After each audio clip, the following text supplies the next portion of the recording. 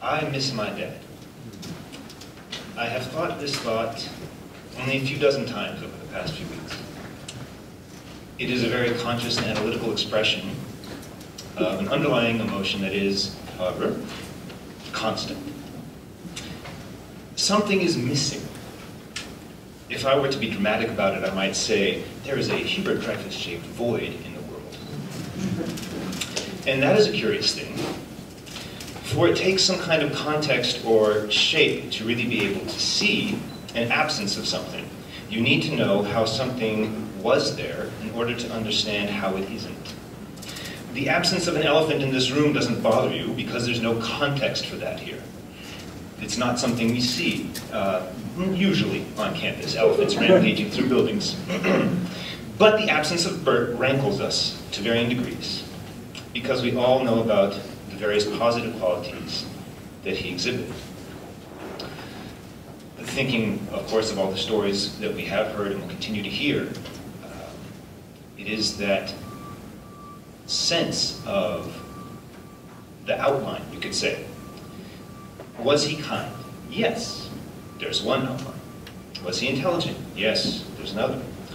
Did he intensely identify with his green Carmangia? Yes. Maybe a thicker outline. You know, the mirage is starting to take shape. Yes, I think we can all agree that regardless of whether we saw him as an imposing figure in the world of philosophy, as a friend, as family, or some combination of these, Professor Dreyfus was a teacher, directly and indirectly. He was someone who brought about in us some new way of being, or some new understanding. All of this stuff we know. So I would like to share with you some of my experiences of my dad, in the hopes of bringing a bit more detail, focus, shimmer to that space that we all are aware of. I did not plan this with Mark, but the subject is stop signs. He was determined not to stop at several stop signs. While he was fairly law-abiding, and of course now we know I have to say fairly, I can't say certainly. Well, he was fairly law-abiding with regards to many stop signs. There were a select few that were clearly worse than non-existent. Not only would he not stop at them, he would, with few exceptions, instruct me not to stop at them. And give me reasons as to why. This continued from a time before I could drive, well into periods of when I was driving him around. I'll try to explain some of the reasoning. For one of the signs close to my parents' home in the hills, the reasoning was simple. When he moved into the neighborhood, the sign had not been there. Therefore, it did not apply to him.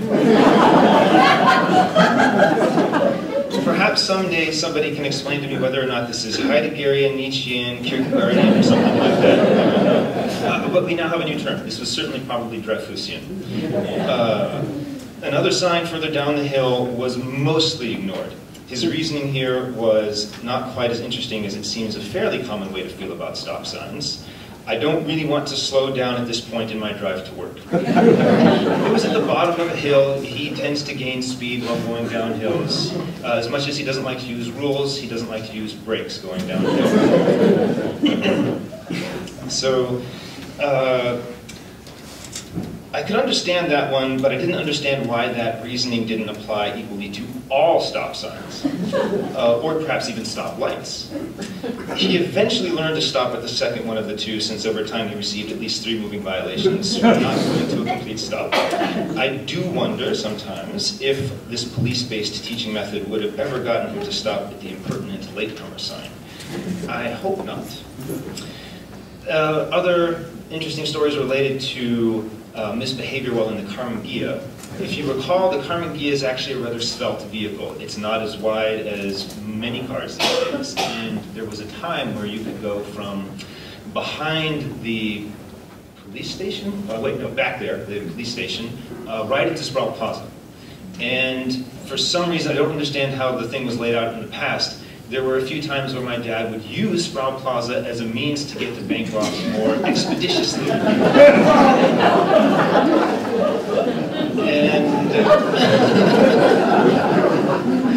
I'm surprised that this next, I'll have to explain a little bit in a second, but apparently one time, a police officer did stop him while he was driving through Sproul Plaza. My mom happened to be in the car. And this is interesting because normally my mom is the opposite of Bert in that rules are inviolable. You don't want to break rules around my mom. It's a very bad idea. And yet, somehow, my mom let him drive to Sproul Plaza, and it's good that she was there, because when the police officer pulled them over, I don't know if there was some quick switch or something, but apparently the way that he got out of it was by convincing the police officer that it was this French woman's fault.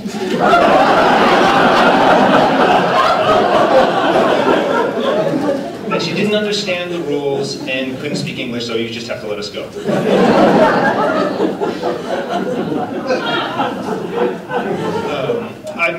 I wasn't there for that story. It was reported to me, so I may have gotten it wrong, and someone may correct me later, but that's how I remember the story. And anyway, it's much more fun that way. There's some other interesting things, not about necessarily breaking rules, or maybe it was back in the day. I distinctly remember in the age of Star Trek, when it was still going quite well on television, at one point my dad turned to me and said, "You are going to be having half-alien babies." And I thought, okay. And I was actually kind of excited about it. When I was very small, I had wanted to grow up to be a turtle. That's not the important part. Because after that, once I got over that, I wanted to grow up to be an astronaut. So the idea of traveling in space and meeting interesting beings, hopefully not getting into fistfights with them, but just being out there, meeting different types of intelligent life was interesting. And so his suggestion that there would be half-alien babies was not completely foreign to me. However, 2001 eventually rolled around. There was no giant space wheel. There were no aliens. And so my dad revised his desire for half-alien babies, and it switched to half-Asian babies, which it turns out is actually happening.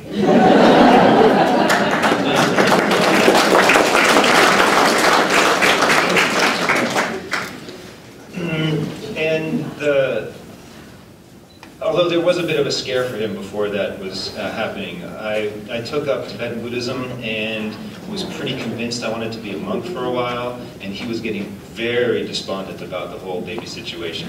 I don't know if Gabrielle's going to mention any reasons why on her end that would cause him despondency. We'll see. But there finally came a day where, after I'd asked my teacher 3 times to let me be a monk, I met somebody who is Chinese. Well, she's from Manhattan, but she's definitely Chinese. And that seemed to solve the problem. He was very, very excited about that. The reason why I'm bringing it up is that it was very interesting for us to see that one of the last things that he clearly understood, or let's say the two last things that we were able to see that he clearly understood, one of them was really quite amazing. He understood he was dying of cancer. And he was able to express that clearly. It's one of the very last things he expressed. And as Mark intimated, it was not something that he was expressing with anxiety at all. It was just a fact. That was how things were happening. And then after that, he said, "And I know I'm having a granddaughter." And that was very good for me to hear. And so it was lovely to know that despite that outer appearance of dementia, there was some very core dad still there. That core dad, for me, was one of the most extraordinary teachers of patience and unconditional love. It seemed to know almost no bounds. The only time that I remember him being really, like, face-changing, voice-changing angry at me was a time where I had been tickling him, and he said, "Stop," and I did it again. And then he said, he got very upset, "Stop it, don't do it." And that was the only time. Which is interesting if you compare it to the other antics that I pulled on my poor parents. Depression is not an antic, but certainly it is something that is very, very difficult for parents. My depression didn't make him mad. My depression didn't make him lose patience with me. When I was pretty shiftless for a while. You can ask other people who know me. My sister was once sent to Los Angeles to see if there was anything salvageable there. And also, while I was going through college, I was experimenting with being goth, and there were some very aesthetically disastrous things that happened at that time, and even that didn't seem to disturb him. So it didn't have the depression, the shiftlessness, the gothness, those things contributed to me, okay, maybe not the gothness, contributed to me failing out of UC Santa Cruz, at which he did not get angry at me. He didn't lose his patience with me. He was not overjoyed, but his love for me as a person and as a human being who could communicate made him want to communicate about the situation, rather than judge me or simply give up on me. Even though I had wasted his time and his money confusing him with emotions he could not understand, because you have to remember, and you've heard now some examples of this, the man was living in a blissful world where, if any of you read his book, for him, most things were shining. And I mean, maybe we could say all things were shining for him, actually. He just wanted to find ways to encourage me to be happy.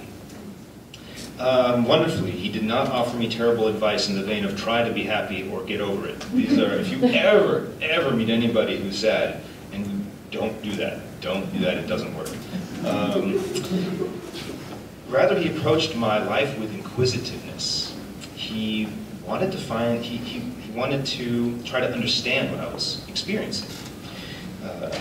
Those of you who've been to his lectures, and of course now we've heard about it, you can recall that this was his approach to just about anything new or foreign to him. He wanted to understand it. At some level, I knew, because of his great desire to know more about my experience, I was loved by him. The fact that he was constantly trying to understand what I was going through was proof enough. And it occurs to me that we have lost an avatar of a very special form of love. A man with a love of understanding, perhaps indirectly truth, all for the sake of delighting and sharing in the seeking of it with others, so that they may flourish. If you were interested in interesting things and could explore them with him, he loved you for it. It wasn't until years later that I was able to piece all of this together in a way that mattered to my mind. But I'm grateful that I did eventually, and that it was in time enough to spend many years with him loving him back. Oh, no, there's more.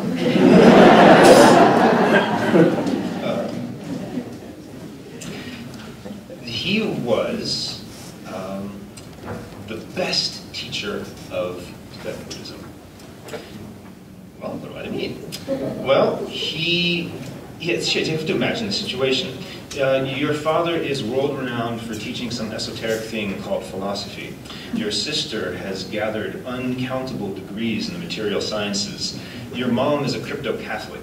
And then you decide to take up Tibetan Buddhism. You disappear, you come back, and you've gathered this new thing. Even though years ago you swore loudly and directly in front of that professor that you were never going to be a philosopher, here you go, picking up Eastern philosophies. Then you show up at home, you've driven, at unreasonable speeds, 5.5 hours, Los Angeles to Berkeley, taking a break from your job in Los Angeles where I was working on the Bachelor for 7 years, and your dad learns about this strange turn of events in your life, and instead of getting upset, he appears to be filled with glee. It might be a trap. No, it was not a trap. There was no dressing down, there was no rout, there was no intellectual devastation. He was genuinely happy to see that I could not stay away from philosophy. Even better, it was not his brand of philosophy, and now he could learn something. His questions were relentless, his intelligence, the demand for rigor made me understand my own views with greater clarity. Every debate we had made me better at understanding and explaining some of the very strange ideas I had been gathering. It was fantastic. I never did convert to academic philosophy, and he is certainly not a Buddhist. In fact, one of the final statements I got from him before going into a very long silent retreat was, "It's so sad, but you're completely wrong."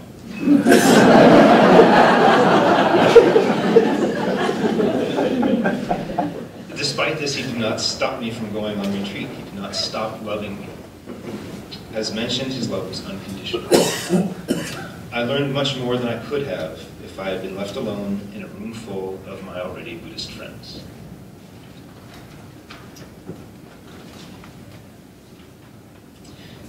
Here is one final bright note for you to add to the space you define in your world as where Bert used to be.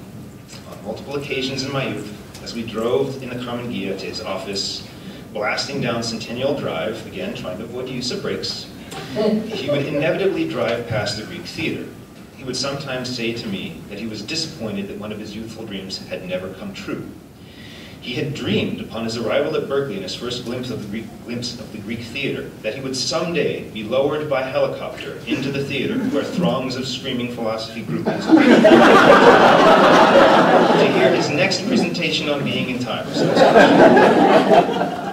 While this dream may never have come to pass, it pleases me to no end to imagine a world in which it did. My dad is beyond the world now. He will continue to be in our private worlds. How he is there is completely up to us. Here we are, all the king's horses and all the king's men, but I know we know better. We do not seek to reconstitute Bert, to put all our pieces together in the hopes that he will live again. I believe we seek to purify our vision of him so that we can see clearly from the platform of the rest of our lives, one of the amazing edifices that continues to live and augment us.